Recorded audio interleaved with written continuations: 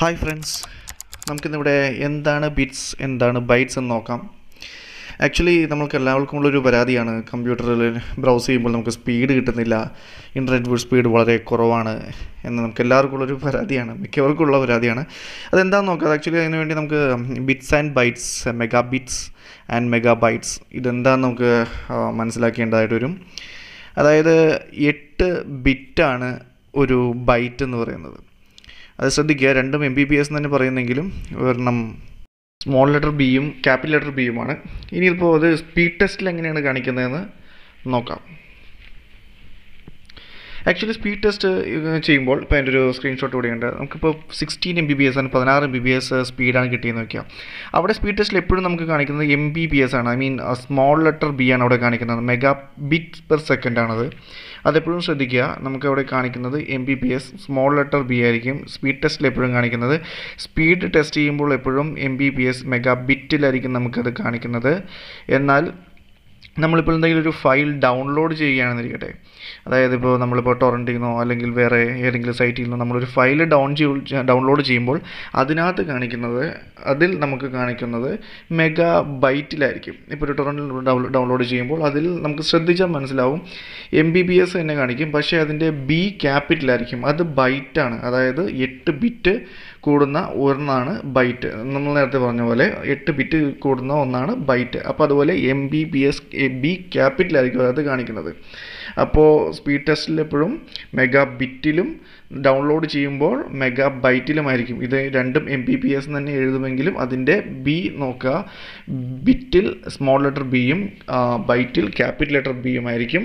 അത് കൂടുതലും നമുക്ക് അങ്ങനെ മനസ്സിലാക്കാം. ഇപ്പോൾ അത് നമുക്ക് കണ്ടുപിടിക്കണമെങ്കിൽ ഇപ്പോൾ 16 MBPS ഉള്ളൊരു കണക്ഷൻ, അത് ഡിവൈഡ് ബൈ 8 നോക്കുക. അതായത് നമ്മൾ നേരത്തെ പറഞ്ഞ പോലെ തന്നെ 16 MBPS ഡൗൺലോഡിങ് സ്പീഡ് കിട്ടുന്ന സ്ഥലത്ത് നമുക്ക് 2 MBPS ഐ മീൻ 2 ബൈറ്റ്സ് ആയിരിക്കും, ഐ മീൻ 2 മെഗാ ബൈറ്റ്സിലാണ് നമുക്കത് ഡൗൺലോഡിങ് സാധ്യമാകുന്നത്. ഇതുപോലെ തന്നെ ഒരു 100 MBPS സ്പീഡ് ആണെങ്കിൽ അതും ഡിവൈഡ് ബൈ 8 നോക്കുക. അതിനെ 100നെ ഡിവൈഡ് ബൈ 8 ആയിട്ട് ചെയ്യുമ്പോൾ എത്ര MBPS കിട്ടുന്നത് നോക്കുക. അതായത് ഒരു 12.5 MBPS സ്പീഡിലായിരിക്കും നമുക്കത് ഡൗൺലോഡ് ആകുന്നത്. അതായത് സ്പീഡ് ടെസ്റ്റിൽ കിട്ടുന്ന അതേ MBPS അല്ല നമ്മളുടെ ഡൗൺലോഡിൽ കിട്ടുന്ന MBPS എന്ന് സാരം. അതിനെ ഡിവൈഡ് ബൈ 8 ആയിട്ട് നമ്മൾ ഡിവൈഡ് ചെയ്യുമ്പോൾ അതിൻ്റെ എക്സാക്റ്റ് ഡൗൺലോഡിങ് സ്പീഡ് എത്രയാണെന്ന് കിട്ടും. നമ്മളുടെ സ്പീഡ് ടെസ്റ്റിൽ എപ്പോഴും അത് കാണിക്കുന്നത് ബിറ്റിലായിരിക്കും, ബൈറ്റിലാണ് നമ്മളുടെ ഇപ്പോൾ ഡൗൺലോഡ് ചെയ്യുന്ന സൈറ്റുകളിലെല്ലാം കാണിക്കുന്നത് ബൈറ്റ്സിലായിരിക്കും. ഒന്നുകൂടി ശ്രദ്ധിക്കുക, അതായത് നമ്മൾ ഡൗൺലോഡ് ചെയ്യുന്ന speed mega ബൈറ്റിലായിരിക്കും, capital letter B ആയിരിക്കും അതിൻ്റെ സ്പീഡ് കാണിക്കുന്നത്.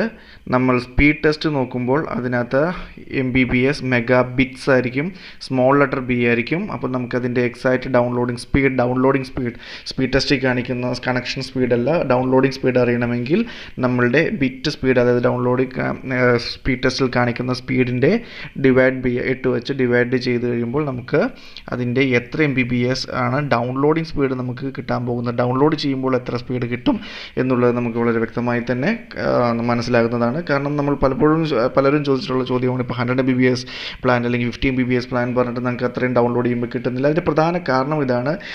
ISP നമ്മളോട് എപ്പോഴും പറയുന്നത് അത് ബിറ്റ്സിലാണ്, അതായത് 100 ബിറ്റ്സ് ആണ് പറയുന്നത്, പക്ഷേ അത് ബൈറ്റിലോട്ട് നമ്മൾ 8 വെച്ച് ഡിവൈഡ് ചെയ്യുമ്പോൾ കിട്ടുന്ന സ്പീഡാണ് അതിൻ്റെ ഡൗൺലോഡിങ് സ്പീഡ് എന്ന് പറയുന്നത്. എല്ലാവർക്കും അപ്പോൾ ബിറ്റ്സ് ആൻഡ് ബൈറ്റ്സ് എന്താണ് ഡിഫറൻസ് എന്ന് മനസ്സിലായിട്ടുണ്ടാവും. എന്തുകൊണ്ടാണ് നമുക്ക് ISP പറയുന്ന സ്പീഡിനേക്കാളും കുറച്ച് ഡൗൺലോഡ് സ്പീഡ് കിട്ടുന്നത്, അല്ലെങ്കിൽ എന്താണ് ഡൗൺലോഡ് സ്പീഡ്, എന്താണ് കണക്ഷൻ സ്പീഡ് എന്ന് മനസ്സിലായിട്ടുണ്ടാവുമെന്ന് വിചാരിക്കുന്നു. എന്തെങ്കിലും ഡൗട്ട് ഉണ്ടെങ്കിൽ ഒന്നുകൂടി ഒന്ന് റിവൈൻഡ് ചെയ്ത് കാണുക. ഇൻ കേസ് എന്തെങ്കിലും വേറെ ഡൗട്ട് ഉണ്ടെങ്കിൽ ജസ്റ്റ് കമൻറ്റ് ബോക്സിൽ കമൻറ്റ് ചെയ്യുക. അതിന് ആൻസർ എന്തായാലും തീർച്ചയായിട്ടും ചെയ്യുന്നതായിരിക്കും. Thanks for watching.